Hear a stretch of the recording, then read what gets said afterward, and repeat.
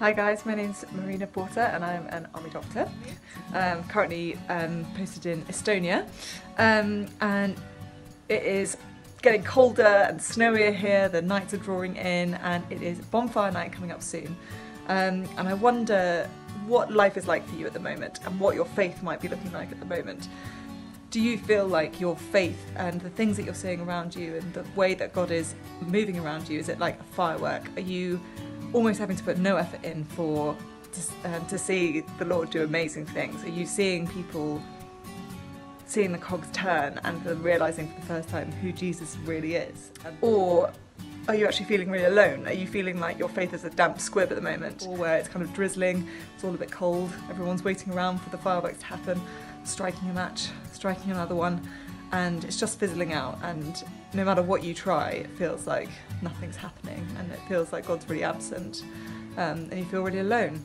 And there may be some of you that actually it's pouring down and you're just not even attempting to go there because there's just so much else going on that it's hard to even see where God is at the moment, or what you're supposed to be trying to do. And I think from my experience at the moment, where I am, it is exciting actually, seeing what God is doing, but I've realised that the absolute key to that is not being alone in your faith and having other people with you. And I actually don't think we're designed to be alone in our faith. So this verse from Ecclesiastes came to mind, and it feels particularly relevant for me, having just come back from exercise. Ecclesiastes 4 verse 9 to 12. Two are better than one because they have a good return for their labour. If either one of them falls down, one can help the other up. But pity anyone who falls and has no one to help them up. Also, if two lie down together, they will keep warm. But how can one keep warm alone?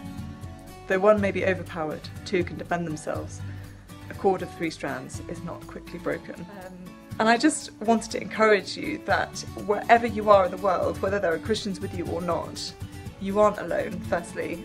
You've got AFQ and the Lord is with you. But also not to pass up this opportunity to be in community with your faith, even from a distance. Issachar is a great opportunity for mentoring, and having experienced mentoring through the 24 programme with AFQ a year or so ago, it was so encouraging to have someone challenging me to pray, someone to pray with me, someone to be accountable to, and also someone to encourage me when things were really hard. So yeah, I really hope you consider Issachar and signing up for a mentor, and look forward to not being alone in your faith or in your environment, and look forward to seeing what God's going to do with that.